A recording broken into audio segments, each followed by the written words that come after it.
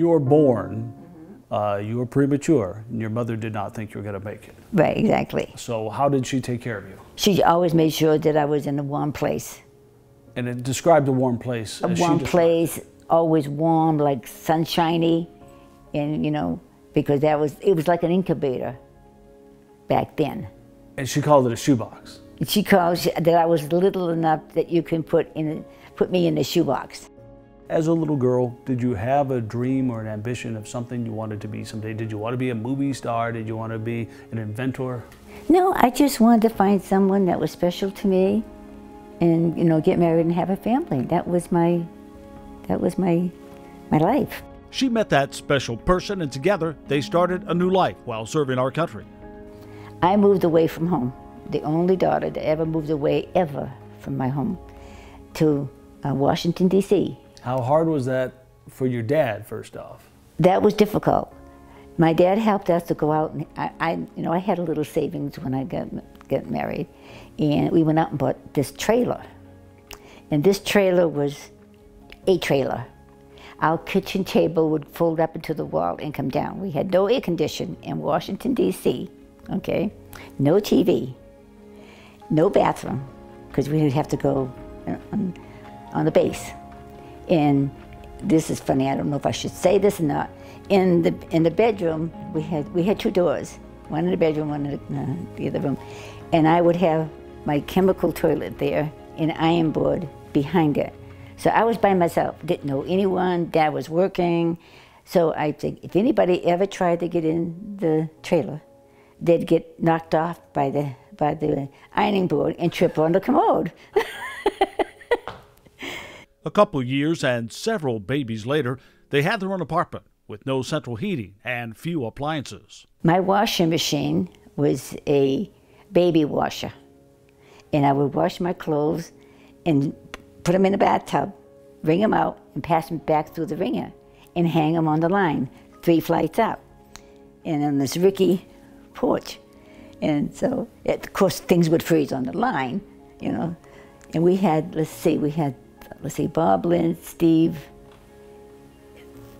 I was expecting Phil.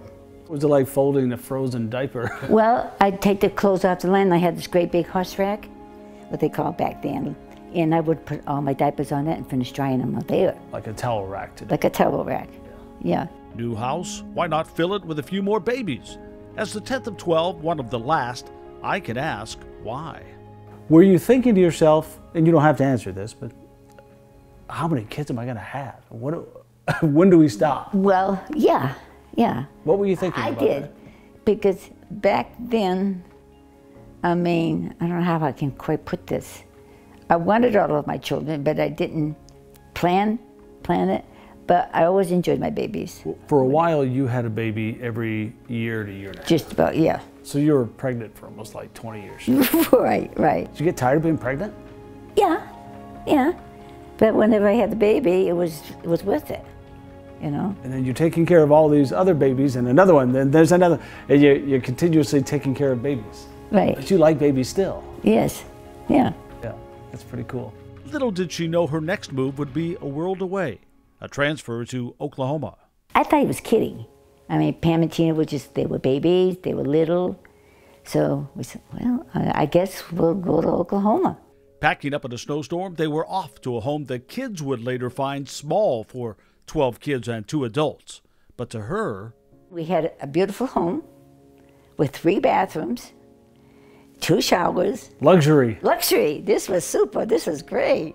lots of sharing, including things no one wanted to share. You know what it's like when you have a sick child? How about a half dozen at once? Oh, when they were sick. When they were sick, it was epidemic in the house. Possibly when we had 6 of them with the chicken pox at one time. And we didn't have what we have today, except for soda baths and calamine lotion. That's it. So it was a matter of if anyone in the family ever got sick, it was a wipeout. When you had all these kids in your house, how did you feed them? Who taught you how to feed that many people? It just came natural. I mean, there was one time when, just for instance, pancakes. It took me an hour and a half to make pancakes for the family. So I had everyone sitting around the table, and they all got one each round, and then a second round. And it was just like you had a job to do and you did it. I don't know, it was just kind of automatically. It was just kind of, you just had to feed them, and you had to dress them. I even made clothes. I even made pajamas. I made play clothes for the kids, you know. And as they grew and started out on their own, her job was not done. I could not go to sleep until everyone was in bed and settled down. That was me. Soon an empty nest, once filled with chaos, commotion, and love. I had reached a point where I was so busy, and then all of a sudden, I'm in a big empty house. Yeah. Everybody's gone in their direction. So at that point, I had to build a new life for myself, like become me, which I never was me. I was always involved in the kids and family. And you like being a mom. And I love being a mom. And like right now, a grandmother and a great-grandmother. And I see my children not as often as I'd like, but because I would have all my kids around me, because that's just me. Would you still do all of our food, cook all of our food and do all of our laundry and all of our cleaning if we all move back in with you? No. Mom, your work is done. It's our turn to spoil you. We love you, Mom. Happy Mother's Day.